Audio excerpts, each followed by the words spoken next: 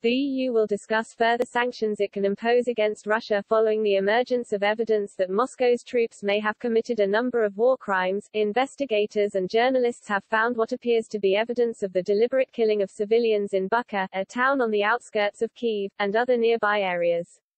Russia withdrew its forces from the region so that it can focus on liberating the Donbas area, in eastern Ukraine.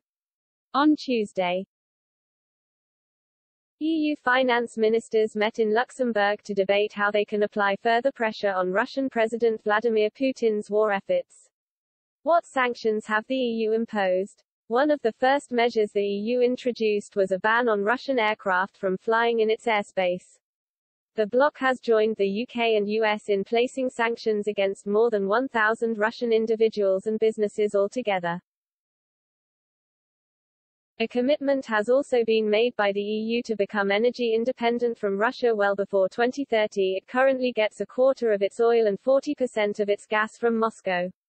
Why is the EU looking to increase its sanctions? In recent days, Ukrainian forces have said they've found mass graves of civilians in areas in and around the capital Kyiv, which Russian forces had previously occupied.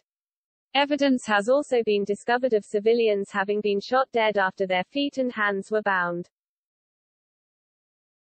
UK Prime Minister Boris Johnson said the attacks are yet more evidence of war crimes.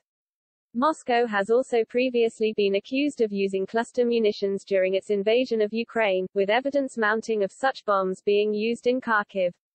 The UK has said Russia has used thermobaric explosives, which create a massive vacuum by sucking up oxygen. Typically, they produce a blast wave of a significantly longer duration than that of a conventional explosive and are capable of vaporizing human bodies. While these are not banned outright, their deliberate use near civilians would almost certainly break the rules of war. What is a war crime? Under the Geneva Conventions and several other international laws and agreements, civilians cannot be deliberately attacked. The infrastructure which they live in can also not be intentionally destroyed.